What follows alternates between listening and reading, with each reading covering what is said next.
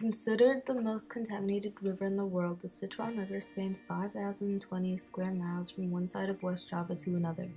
It has a delicate ecosystem that has been disrupted by human activities.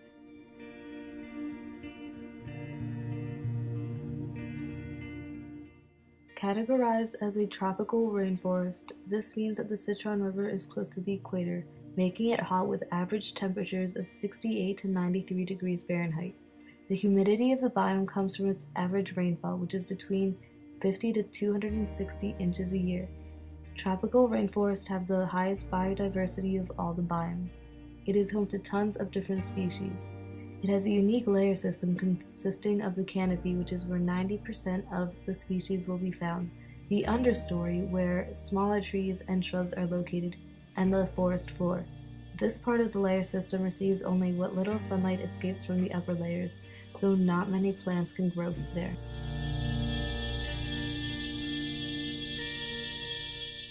Because of human activity, the Citron River has become polluted, leading to the endangerment of many of its species. This includes the pencil spine urchin, the striped sea cucumber, and the beautiful leaf.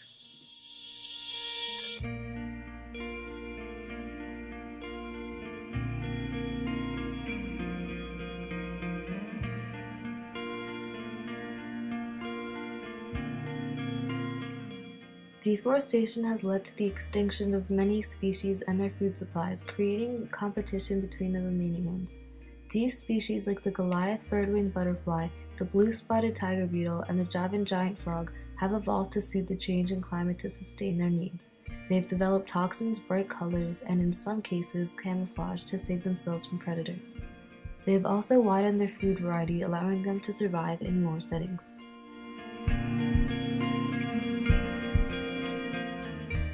The first environmental resource, energy, comes mostly from the river itself. Hydroelectricity is a renewable resource, meaning it will be replaced in a human's lifetime. This energy comes from 3 main dams located on different points in the Citron River, providing electricity to all the major cities located near the river. It is then used for lighting, heating, refrigeration, air conditioning, and powering. The second most commonly used type of energy is a non-renewable source, fossil fuels, such as coal, petroleum, and natural gas. The country is one of the leading producers of coal, though most of it is exported. This coal is used for the heating in the richer parts of the city and industrial work to power the furnaces. Petroleum is used as fuel for vehicles and machinery that runs on it. Coal is used in the creation of many chemicals, such as synthetic fibers and plastics, all of which are produced in major factories that are then exported. The second available environmental resource is soil. The soil in a tropical rainforest is typically very washed out or strongly leached, with large amounts of nutrients and minerals being removed from the subsoils and considerable thickness of rock broken down to produce soil. The top layer is where the most decaying matter is, making it the best for growing plants. In West Java, the soil is actually fertile because of the deposits that the Citron River carries, although it is becoming extremely dangerous to farm near the river because of chemicals and heavy metals being deposited by things like feces and industrial waste.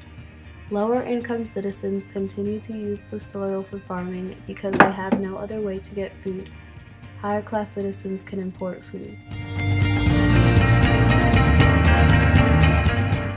The third environmental resource is water. The river in West Java supports thousands of species of animals, both aquatic and land organisms. There used to be an abundance of prawns and fish, but contamination has made them extinct in different parts of the river.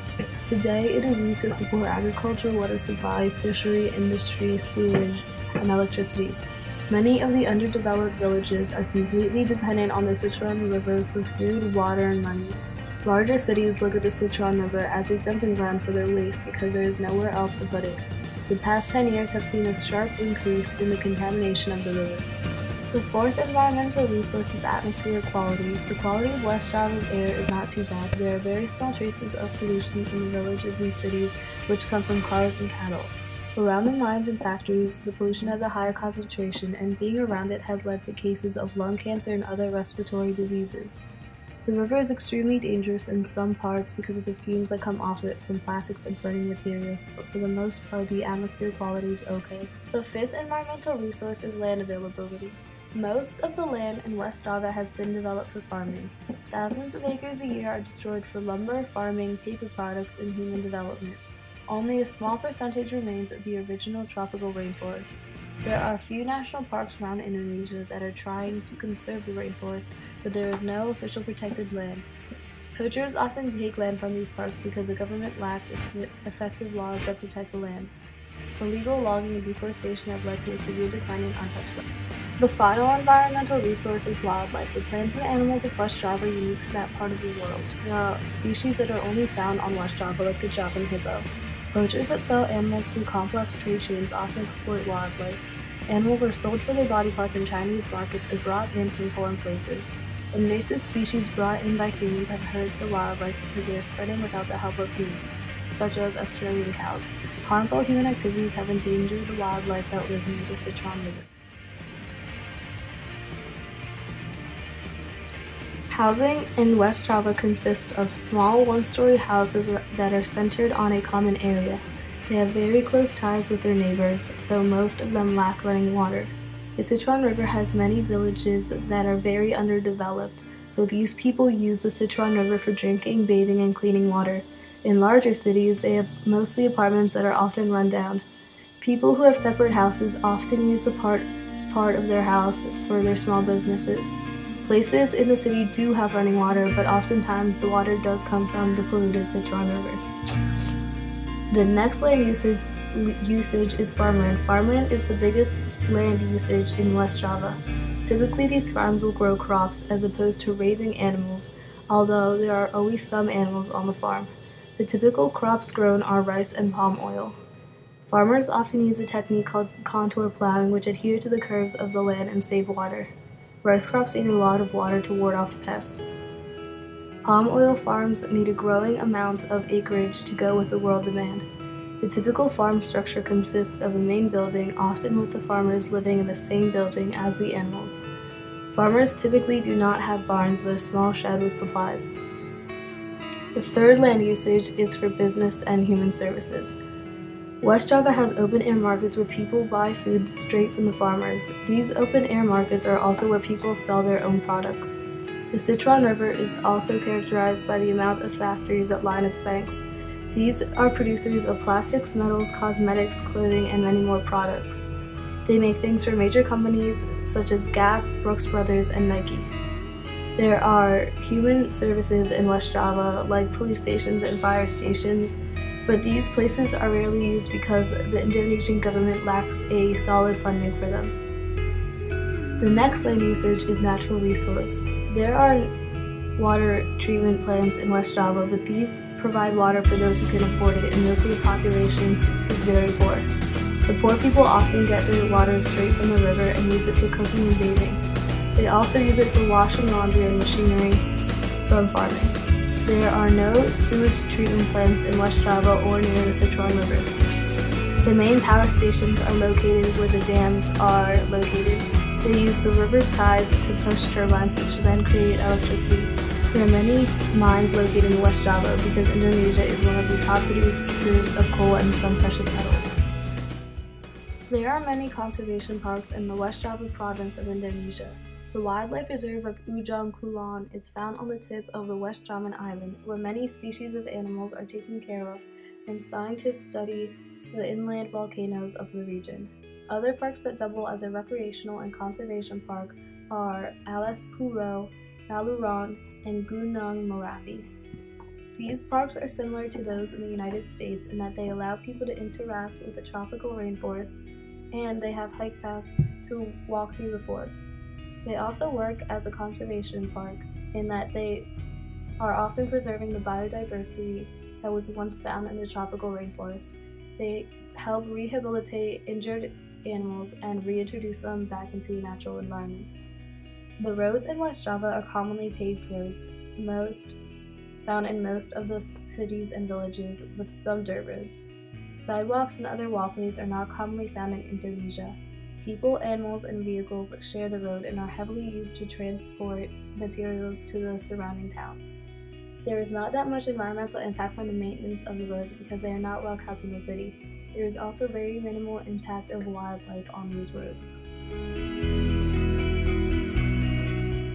The land is most commonly used to farm rice, raise livestock such as cows, pigs, sheep, and goats. It is also used for housing, mining, and harnessing energy. The use of land impacts the resources because the more land use there is, the more resources are used, and most of them cannot be replenished.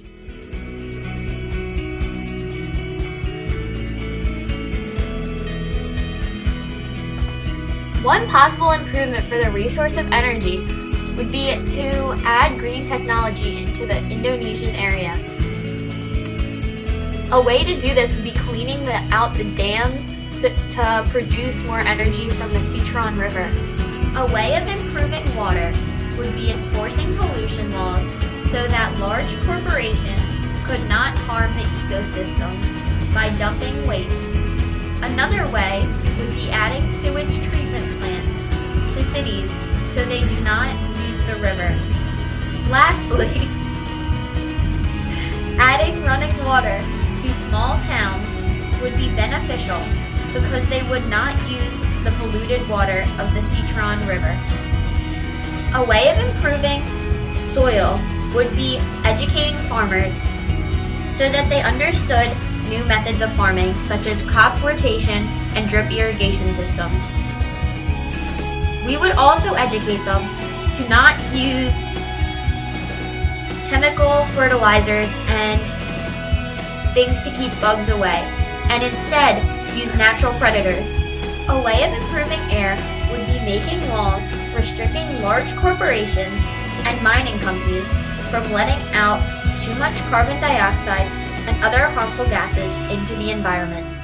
A way of improving wildlife would be laws against poaching and further investigation into trade chains. Another improvement would be an increase in national parks and a stop in the importing of Australian cows.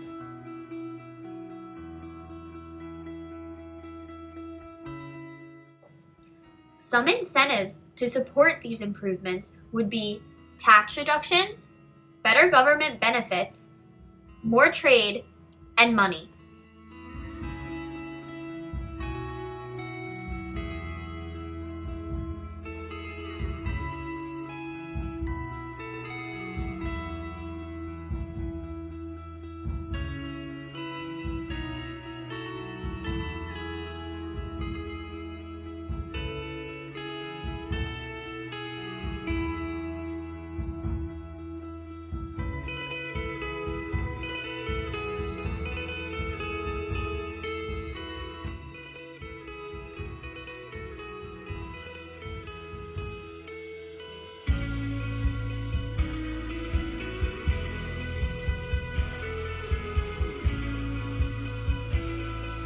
Because of human activity, the Citarum River has become polluted, leading to the endangerment of many of its species.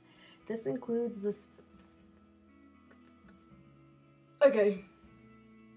Large problem because if there was no pollution, the biosphere would be... Just kidding, I don't know what I'm saying. The biosphere is... We're doing a bio, we're not even doing a biosphere. Can we just throw this in here anyway? Okay, thank you for watching our video. We're not putting this in no. Companies okay, Fern, I'm the worst speaker ever. Wait, Fern! Oh, you messed up the video. And also, putting running water in villages would help a lot. Okay. Temperatures of 6 to 8. Okay, I don't know.